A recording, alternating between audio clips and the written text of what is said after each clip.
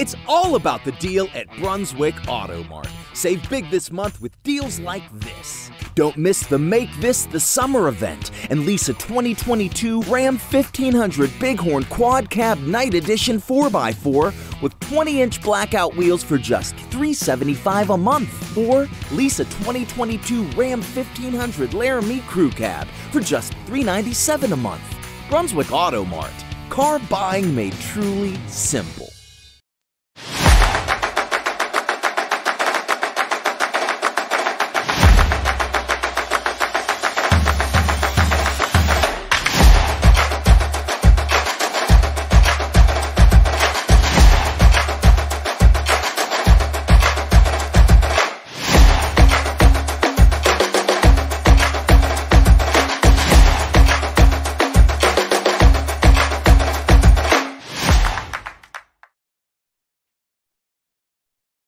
Good evening, everybody. Welcome back to another Believeland Prep Interview. I'm your host, Kevin Slez. With me, as always, Mr. Joe Yule. How you doing tonight, Joe?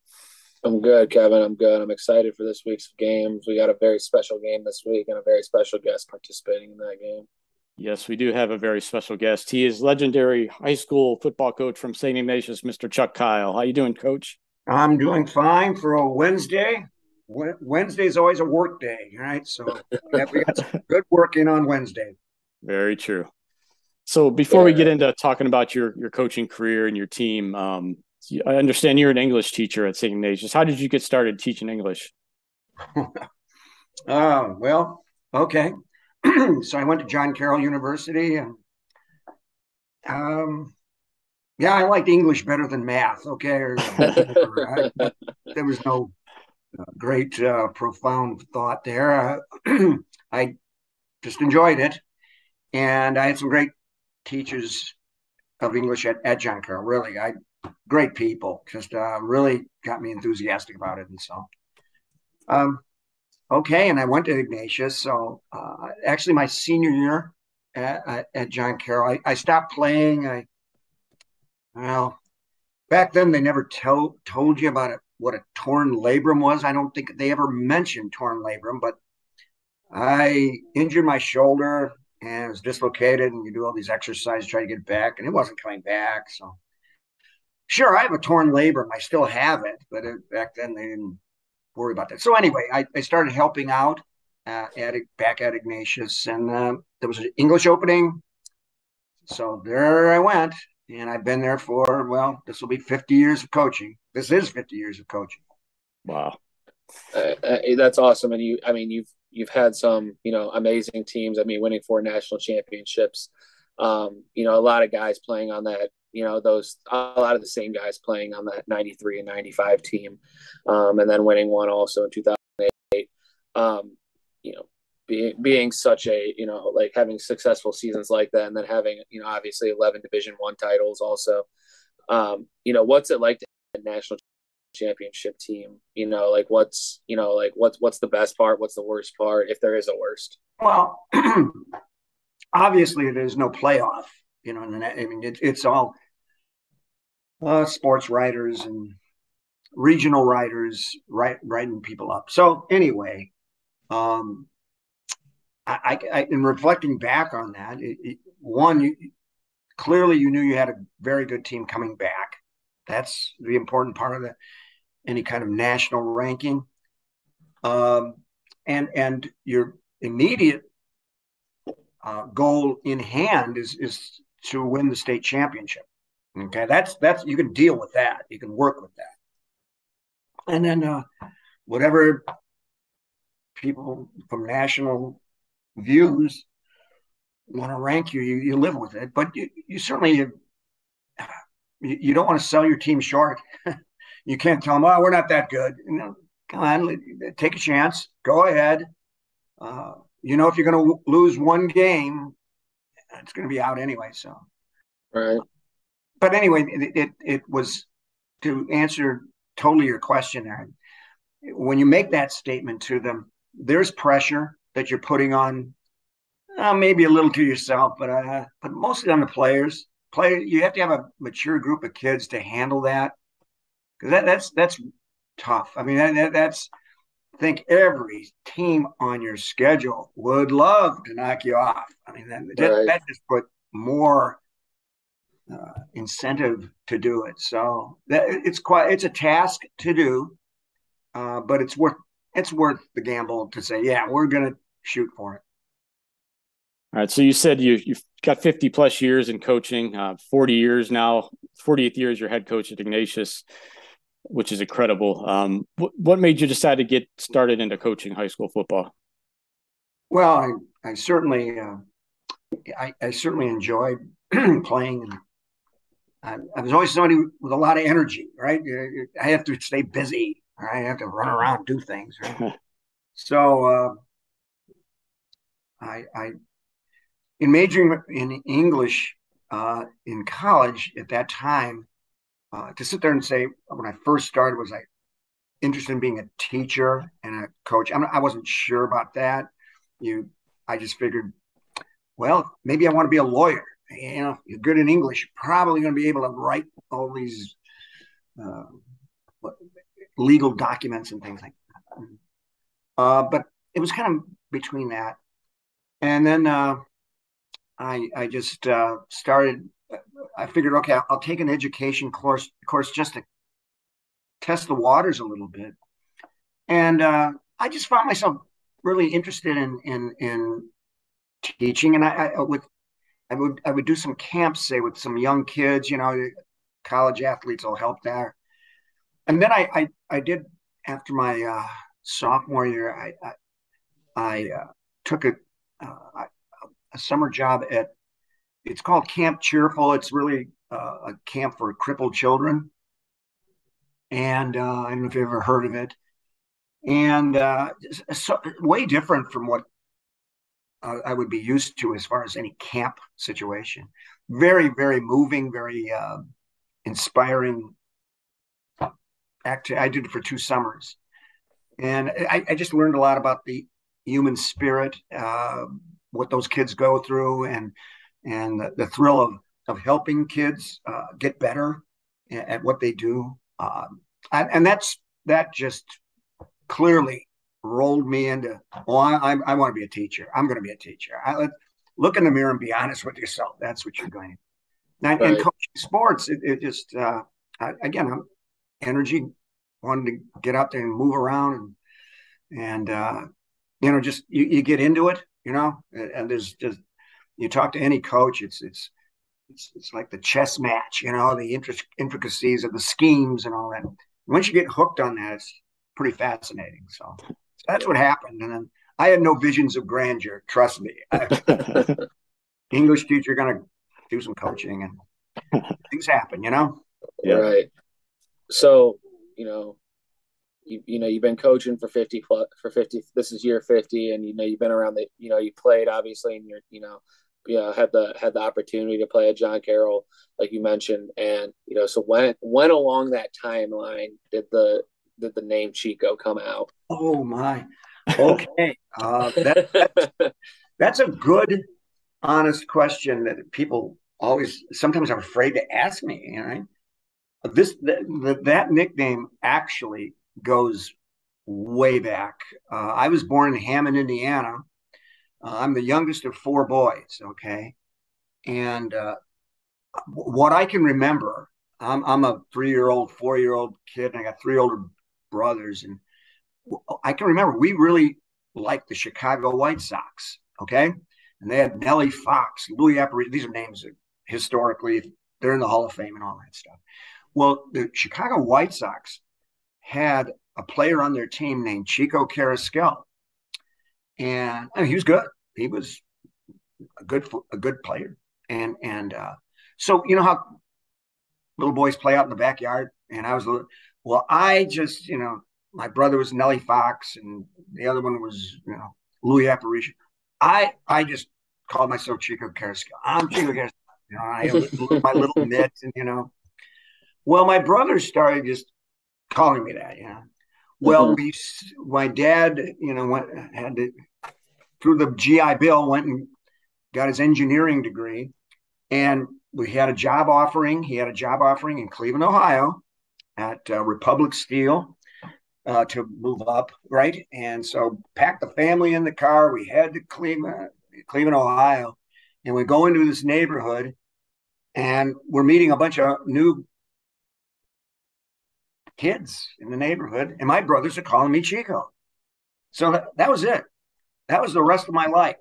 So it's been a long time of people calling you Chico. It has been, and it, you start getting to that age where you go, not really. I should be called Chuck, Kyle, or Charles, or something like that.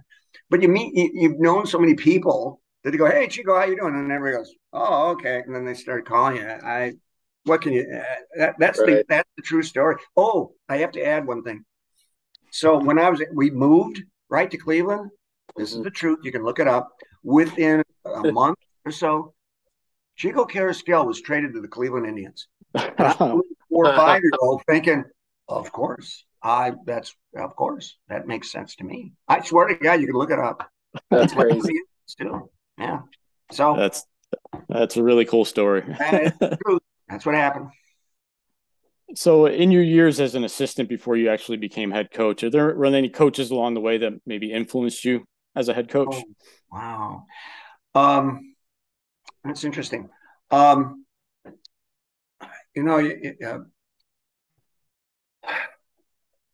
think when in those early days, the Ohio State football team was just pounding away and trying to do it. It influenced every coach in Ohio, with Woody Hayes and one of that, and just that connection. But in defensively, what started to happen was more of the 4-4 defense. It used to be 5-2, and everybody put the strong safety towards the wide side of the field, and that's Woody Hayes. Okay, but people were coming out with a 4-4 defense, and so it looked like an interesting defense to work with. So I there was a number of coaches that I started to study, but not just offensively, but defensively. But gradually, I became the defensive coordinator. So I took that 4 look, even a few steps further in what we were doing, and we were playing good defense, and that was good. And so by doing that, gradually there's that opportunity to move up and be the head coach. So now it wasn't just the defensive side of the ball now. It's the offensive too. But I was a running back when I was at Ignatius, so it's not that I was only a defense. The offensive seeds kick back into gear, and now when you're the head coach, you coach everything. Honestly, you end up every position you're dealing with, because it's just the way it works. And so you do a lot of homework, and you talk to a lot of people, and you just grow with the sport. No, most definitely you do. And you grew as a coach with the sport, throughout your tenure right now with St. Ignatius. But St. Ignatius has also grown as a football program from you taking over in 1983. And like how when people think of, and anybody from Ohio, they you say a blue chip program, in America and Ohio and Northeast Ohio. And, you think, one of the first schools that you think of is St. Ignatius. So, how'd you build, St. Ignatius into being this blue chip powerhouse program? Well, it's in all honesty, I never worried about that. I just worried about trying to find ways of helping the young men get better. If I had to give any advice to a young coach, is block all the other stuff out, and be the type of coach that is always looking to help the kid, whether it's just footwork, whether it's just the punter just trying to, a different grip with the ball, and just being there to go, hey, now you're struggling with this idea. Why don't you try this technique and see if this works, and let's work with it. Because why I'm saying that is you got to be a successful coach. I think that's where you should enjoy football. Worrying about what your record's going to be, it's wasted energy, to be honest with you. You really have to enjoy here's a kid that loves the game of football and wants to improve, and you're able to just look at what he's doing and go offer some advice. And when that kid realizes, that coach is really trying to help me, he's really trying to help me, those kids will do anything for you. They will go out of their way because they sense that you're there for them. If you can do that, the kids, you look at what happens in the off season. They're working and working and working, and the techniques they're getting better at, and there's a good camaraderie. That's what a big secret. Well, it's what works. It really does. So that kind of relationship, I would tell that to any young coach. Don't worry about your record. Don't worry about that. Get into being that type of coach that really looks at ways of helping the kid, because the kid wants to learn. He wants to get better. And if you're that guy that can do that, those kids will play their hearts out for you. So, being at Ignatius, obviously you're a team that's expected to win and compete for a state title every year. But when you do get the occasional tough loss come up, how do you keep the boys from getting too down on themselves when they're expected to win every game for the most part? Well, it's the game of football. High school, you get 48 minutes, and to be a little philosophical at first, we're one of the only sports that have a ball that has edges on it. Basketball, baseball, they're round balls, and physics would say if you throw the ball this way, the ball is going to bounce a certain way, and you can predict that and go. But the football has those edges, and you know what happens when you throw a football up in the air? Who knows where's it going? And you got to live with it. If it bounces towards you, hey, lucky break. And all of us have had those games where that was lucky that happened. And there's some where you go, you got to be kidding. Yeah, okay. And you got to live with that. And it's a beautiful sport that way for people to learn, young people to learn. There's no guarantee about anything, but to handle that. So I'll be honest with you, when we lose one, and that we lose something, I mean, come on, we're human. But I always tell the kids, we meet after the game, and they're down. Even the coaches are down a little. And I just simply say this: all right, fellas, look, you've got 24 hours. You have 24 hours to feel this, okay? And you learn from that. So go ahead. You're going to be down a little bit, but you only get 24 hours. That's it. After 24 hours, it's done. It's gone. And now it's who's the next opponent? Let's go. And just to allow them that little bit of time to go, okay, could have done some things better. I wanted to do better. I got to learn from that. But then to come out to practice, 24 hours is over. Let's go and let's fix that. I think kids. So, I mean, it's one of the biggest reasons, other than you retiring, of why we definitely wanted to have you on is this week it's the St. Ignatius, St. Ed's, and as Kevin and I talked about on our last episode, it's there's nothing like it in Ohio. It's something special. You see the amount of people that come out, you feel the environment, and there's just that feeling that you can't describe happening.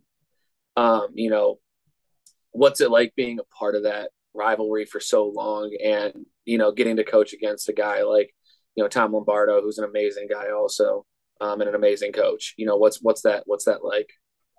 Well, okay, first of all, the kids, they know each other. They a lot of them went to grade school together. And they're friends. Mm-hmm. But there's this 1 week out of the year, you have to do this. Let's go. Gotta, the cliche of bragging rights, whatever. You got it. Let's go. Let's do it. So, it's an intense game. All right. It's a clean game, by the way. I mean, it's good technique all the way through. There's no screwing around. And the energy level is superb. almost sometimes too, settle down, everybody. Right. Happen too. It can haunt you, and it's a big crowd, obviously, and so high school kids should have that experience to play in games like that. When you have two really good teams playing, you will get a crowd. Okay, but I'm not even talking rivalry now. It's a really great high school football. You're going to get a good crowd and people really interested, and the energy is great to witness. The rivalry, well, yeah, it's been played for a number of years, and I'll be honest, I'm not necessarily a rivalry guy. And if you let me explain that, I try very hard to win the first game, whoever we're playing, and then hopefully that worked. And here comes the next team, and I channel my energies there because I always felt, well, here we are, St. Ed's, the seventh game. Well, what can I do to get ready for that seventh game? Well, work on the first game and get better. And then after that one, try to get better for the second game, and that'll help you go all the way through the season. And that's the only way I could ever figure out. I don't circle the calendar. Hey, that's the one. I'm sorry. For us to get to the level where we got to handle those 6 games before that and get better each game and so on. That's the truth. I mean, that's the only way I know how to do it. Right. But it's going to be a fun game, and the energy is going to be superb. And then when we finish the game, there's Tommy, and we go, hey, we'll probably see you in a few weeks, okay? When the playoffs go, okay, see ya. We walk off. So that's the way it goes. Awesome. Well, Coach, we appreciate you taking some time out of your day to come on with us. We wish you the best of luck this Saturday and the rest of the season, and best of luck in your retirement. Thank you. Appreciate it. Appreciate what you do for football, fellas. Keep it up. Thank you, Chuck. Got it. Have a good night. Good night.